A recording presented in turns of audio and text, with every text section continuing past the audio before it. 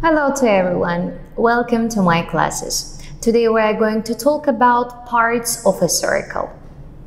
Today's lesson objectives are circumference, center, radius, diameter, chord, arc. Circumference. The outside of the circle is called circumference. The circumference is a distance around the circle. Center. The midpoint of a circle is a center. Radius. The line drawn from the center to the circumference is a radius. Diameter.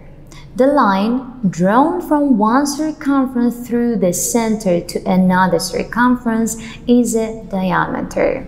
We also have to know that the diameter consists of two radiuses, and the diameter cuts the circle in half. Chord.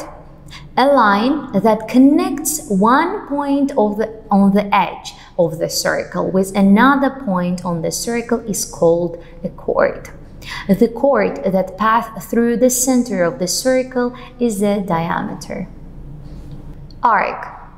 A segment, or we can say part of a circumference of the circle, is called an arc.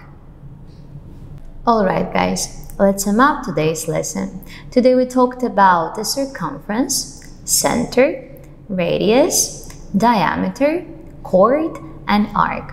Hope you enjoyed the lesson. Thank you so much. See you next time.